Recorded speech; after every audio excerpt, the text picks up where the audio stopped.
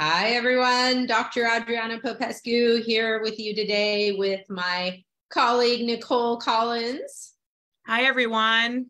We are from Firebird Healing, and we wanted to talk with you today a little bit about what does it mean to triumph over trauma? And this is the tagline of Firebird Healing. And I just wanted to start by saying a little bit about why I chose that particular catchphrase and the symbolism of the phoenix bird. If any of you know from mythology, I can't remember if it's Greek or Roman mythology or some other mythology, but this idea that there's a bird that rises from the ashes of the ruin, right? And this bird is like this bird of fire, right? The phoenix bird rises from the fire of the ruins and transforms into this great beast that like triumphs over all of the ruin. And I think that just that symbol of transformation has been so powerful for me in my own life, with all the transformation that has occurred throughout my life and throughout the lives of the clients that I work with. I think particularly people who have experienced trauma.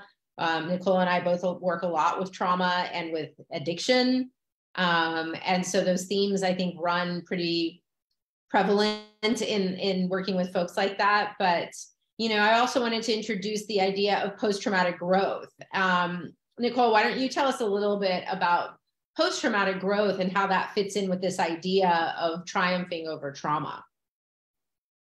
Well, post-traumatic growth is like being able to take good out of something terrible that maybe has happened or an adversity that you've had in your life. And the way I've always looked at it is like the traumas that I've endured in my life have made me uniquely qualified to help somebody else. And they have been this great gift.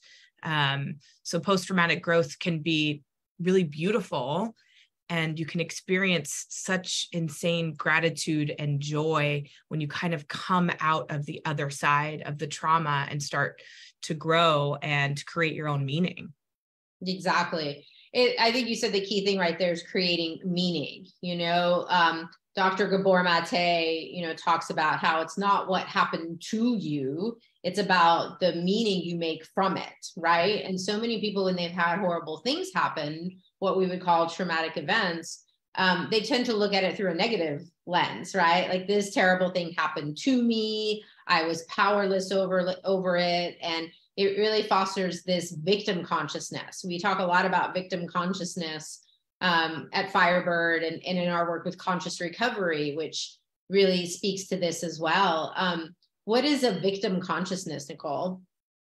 Victim consciousness is like the world is happening to you. And because you have been a victim in your life, you constantly continue to be victimized by life, not really realizing that you have power and control over your life, your relationships, your mental health, right? Like through getting help, through using tools, through, having community, that it's possible that life maybe is no longer happening to you. A lot of things happened to us when we were kids and we were victims, right? And we have been victimized throughout our lives, but then that same idea continues through life.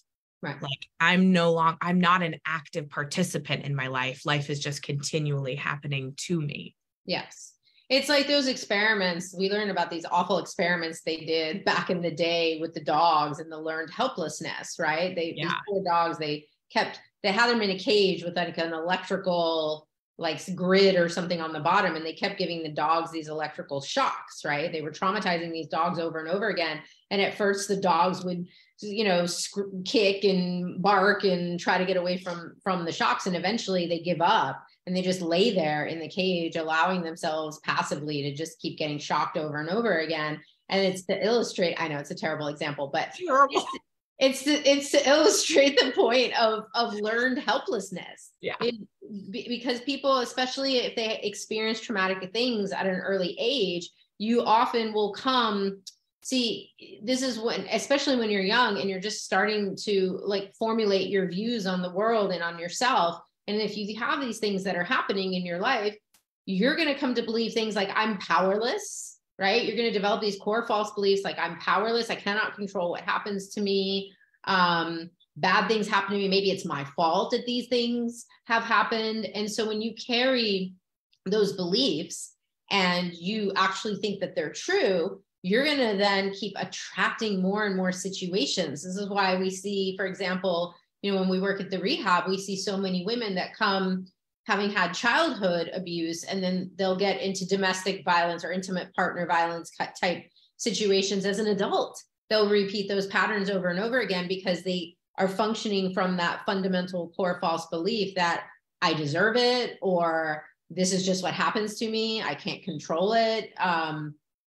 Just these limiting beliefs that end up actually becoming the way we create our reality. Right. Yeah. So when we're looking at shifting our perspective on the experiences, rewriting our story, moving out of victim consciousness and into like from a survival, just surviving kind of idea into thriving, which is really what I think the spirit is of what we're trying to do at Firebird. Nicolle, in your own journey, what's been helpful for you in making that shift?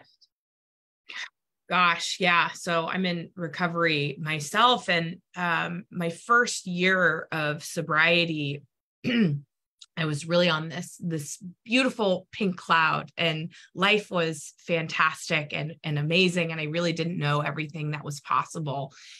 And then all of a sudden I was kind of confronted with the severity of my mental health. And I really got into that victim consciousness again. And a lot of it for me is a lot of self-blame, a lot of self-pity, like, oh, I'm not a depressed person like this. There's people who have had so much more trauma than me, like I don't need medication. I don't need outside help. I don't need any of those things to feel better, or really thinking that I wasn't capable of feeling any better. And almost 2 years into sobriety, my partner and my sister were going to send me off to get real severe mental health help. I was attempting suicide at 2 years of sobriety. I had engaged in cutting behavior again, something I hadn't done since I was a teenager, really. I felt so completely helpless. And I don't know what switched for me, but I realized like, oh no, I've persevered all these things in my life. I've had this, this childhood that was not fantastic, but not terrible. I've made it this far, and I'm sober now, and I no longer have to live a life that is dictated by other people, and that I have real power to change. And so I sought that outside help. I got onto medications. I found a therapist. I started really looking at myself and what was going on, and realizing that I could, that my life could be different. Right. And I never really thought I would have a life where I wasn't suicidal. And I have that life today. And like, that's incredible. And that story for me is really powerful because it makes me uniquely qualified to help other people who have similar experiences. Right. And so through this growth, through this transformation, through this really difficult time in sobriety, right, like truly living life on life's terms, no drugs, no alcohol, no other coping skills, no other brilliant strategies to help me through, I had to really do the work and dig in and no longer be a victim to life, and realize like I was an active participant in my life and what happened around me. And so post-traumatic growth has been like so beautiful, really almost re-traumatizing at a certain point. But then when I got onto that other side of it, I was able to see like, oh my gosh, I am capable of so much. Right. And nothing has to really stand in my way. And I love that. And I love to be able to bring that to people, to see them with severe depression and to say like, I know. Yeah, I know. Well, because when you're in the depths of it, it feels, especially depression, I think it feels like a black hole. You can't see the light at the end of the tunnel. You can't see light of any kind. Everything is just black and bleak and hopeless. Right? Yeah. So many people struggle with that. You said so many important things, and thank you for sharing your story, because you did the comparison thing. I think that so many people do. Well, I didn't have it that bad. Oh, look, listen to these people. Wow, they really had some trauma. And we tend to minimize, we talk about big T trauma and little T trauma, and we tend to minimize our own experiences, even when they're big T traumas. Well, he didn't hit me that bad. Oh, well, whatever, move on, get over it. And this is, I think, such a misnomer, right? So many people are told, just get on with it, put it in the past, don't think about that stuff. And what we now know about trauma and how it works, like physiologically, and what happens with our bodies when we experience these events that are overwhelming to us, is like, you can't just put it behind you and move on, typically, right? Like, the trauma sticks with us. Right. Yeah. We were doing a seeking safety at Avery Lane, and a client, the quote was, listen to your heart. It whispers. So like, listen closely. And she was like, I can't. Mm-hmm. My heart is too quiet. My trauma is the loudest thing in any room that I'm in. That's what I listen to. Right. It goes with her everywhere she is. Yeah. Yep. It's in your body. It changes the way your brain functions. A lot of people have this like on edge thing all the time, this hypervigilance, or a lot of people get stuck in the shutdown, kind of the fight, flight, freeze. They're either stuck in fight or flight, or they're stuck in freeze. Your brain functions differently. You come to believe things about yourself and your experiences that may not be true. And so you really can't put it behind you. I do have to say, in my experience of, I'll go 25 or years more now going on, personally and professionally, I don't think you can not deal with your past. If there are things from your past that have really seriously impacted you in a negative way, and you have this unresolved trauma, it is firmly my belief that you need, not even my belief, my knowing, that you have to look at those things and be willing to do the work. And thankfully now we have these wonderful techniques and modalities that actually make doing the processing and releasing of the trauma a lot easier. Sometimes people feel like, I think with therapy, traditional talk therapy, like, why do I want to go to a therapist and just talk about my trauma over and over again? We, at least at Firebird, are using very innovative, holistic healing methods, energetically based ones and somatically based ones, to really help people access and release the energy of the trauma that's locked in their bodies and their brains. And, if we want, we can talk a little bit about that. But I just think that to not deal with it, and maybe you can speak to this too, Nicolle, what happens when people don't deal with their unresolved trauma over time? It just crops up in other ways. It doesn't leave. Like it's like you take a few steps forward and then you just keep going back. Yeah. Right? And if we look at like Maslow's hierarchy of needs, if we're not addressing that trauma, we're never at a stable place to be able to like continually go up that pyramid to find like full self-actualization, because the feelings of safety, if we're not really looking at this trauma, don't exist. So if we don't have safety in our emotional life, we're not moving up into self-actualization. We're not finding that community. We're not able to expand, to grow, to really continue and move forward towards those things that we really want. And it will continue to really hold us back. And then those core false beliefs are just so loud.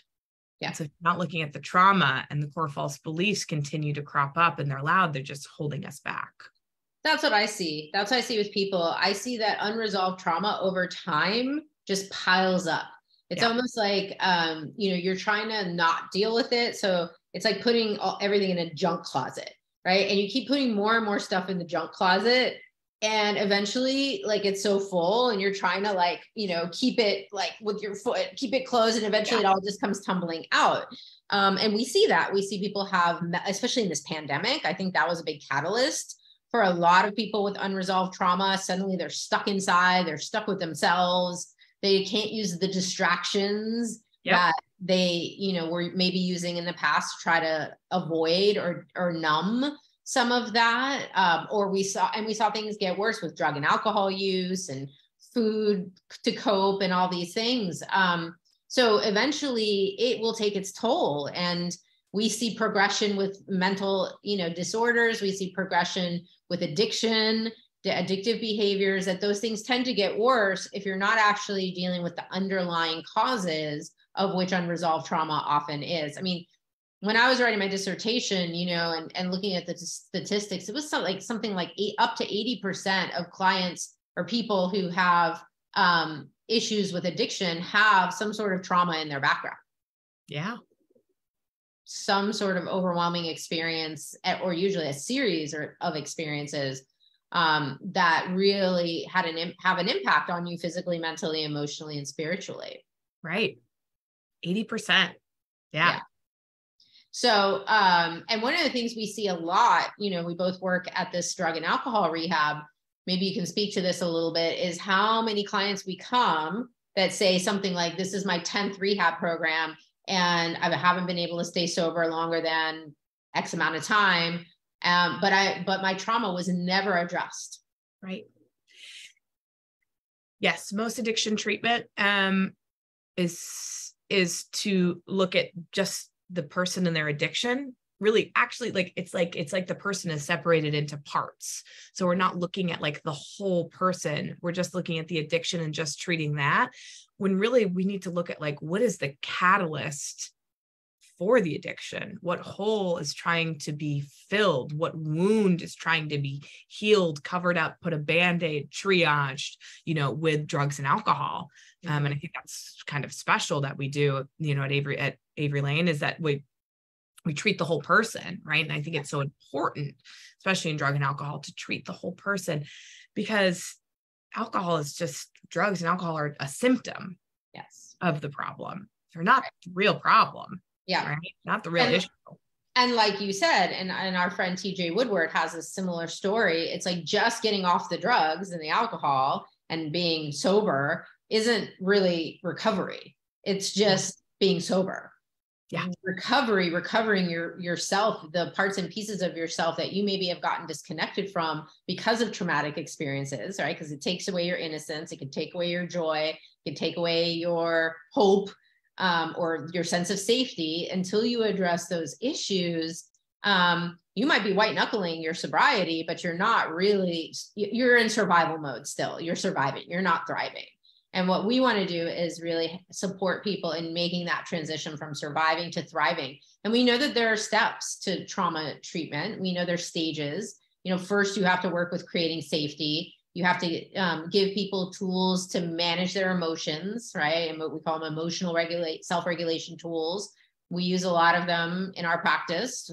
We use breathing techniques, EFT tapping, some other energy psychology stuff, some DBT stuff, dialectical behavioral therapy. I mean, all techniques that basically work with helping you to deal with intense emotions when they arise, helping you deal with that fight, flight, freeze response when it happens, because your logical thinking brain cannot stop a panic attack, cannot stop, a fight, flight, freeze response, because a more primitive part of your brain has hijacked your brain and has taken over. So you're not able to rationalize your way out of that. Right. Yeah. And I think it's interesting. Sometimes I think there's like this recovery arc image. Do you know what it's called? And it goes like this, has like all these stages. And I'm like, that's like so misleading. Like that's not like what recovery is. It's not linear. It's not like this. It's way more like, woo. Like, woo. Yeah, exactly. Like a crazy roller coaster. Yeah. My first sponsor said, buckle up, girl. You're in for a hell of a ride. And I was like, I don't know what she's talking about. And she was right. Yeah. And so, we have to give the people this, help creating that sense of safety internally as well as externally. There may be some changes. You may need to get out of an abusive relationship or something like that, right? You have to first create that sense of safety. And then, start regulating the emotions, start looking at some of the belief systems that are driving some of those emotions, do the trauma processing itself.